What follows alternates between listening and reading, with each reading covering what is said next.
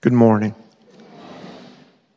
I was thinking of a theme from the readings in the psalm, and then, of course, R.A. walked by after communion and said, "Give us heaven." And I think that's the theme of today's reading and psalm. But first, I'd like to start coming home Monday night from granddaughter's birthdays, Shreveport. We got home at 5:35, and we were working real hard to get home to go to the annual memorial mass, which touched me much greater than I had initially thought. And it ties into today's reading. As Father and others went through the procession, they got to the psalm for Monday night. And losing my brother 3 months ago, it was especially fitting the whole process. But the psalm, Psalm 23, which is the psalm for today. The Lord is my shepherd, there is nothing I shall want. And Father gave a tremendous homily, and Sheila and May, as they read out the names,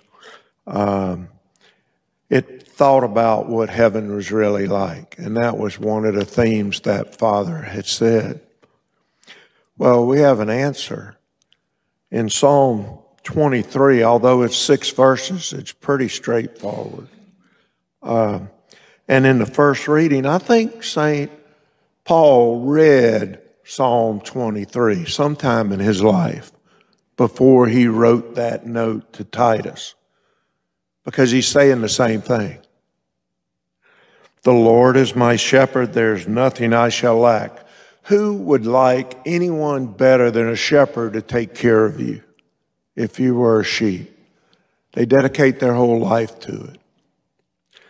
And then something Father said, and it's right here, and I think of heaven this way. 2nd verse. He makes me lie down in green pastures. He leads me to tranquil streams. I often think of heaven that way. Laying in blue-green pasture, rolling hills, and a stream going by. What better way to think about that? And then to close, the 6th verse says it all. Only goodness and kindness will follow me all the days of my life, and I will dwell in the house of the Lord forever and ever.